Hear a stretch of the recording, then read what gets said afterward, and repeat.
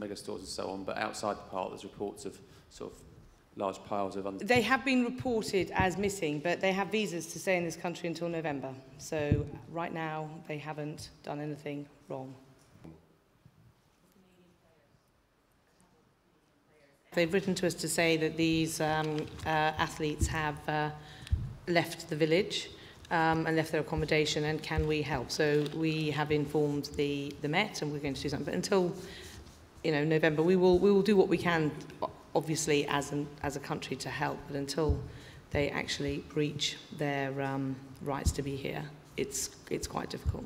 For a large-scale operation and not last-minute sales, and it should be easy to sell tickets 24 hours. And clearly, we're watching the situation. I think I would say probably even more so than local, we're a little bit kind of one stage further back from this. It's clearly at the moment it's a the team is obviously has raised a concern, and the police are obviously informed. But at this stage, I don't think it's necessary for the IOC to be kind of worried about whether they will or will not outsay their welcome. IOC doing about the admission by the South African swimmer that he cheated?